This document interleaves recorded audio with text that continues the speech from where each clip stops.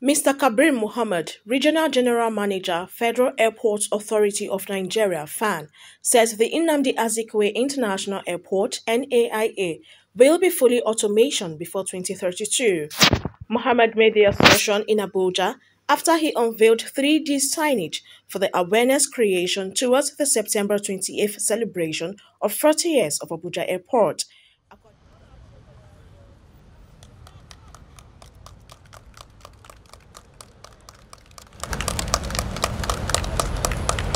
According to him, the authority is working assiduously to upgrade the entire facilities at Abuja Airport to ensure every system is completely automated before 2032, when the airport will be 50 years.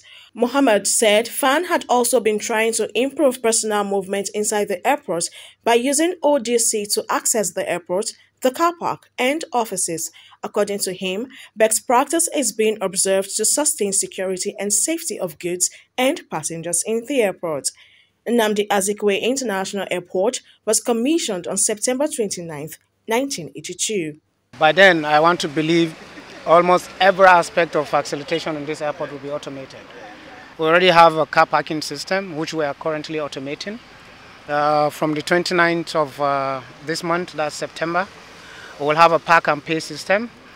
Not just a park and pay system, but an automated car parking system, whereby you drive in, you just pick up your ticket yourself, find the right location for parking, you park, and when you're leaving, you go to our paying booth, check it there automatically, and then you pay. If you are not traveling, then you have no reason to be inside the airport. You might bring in your passenger, so when you do that, all you need to do is just drop up your passenger and go.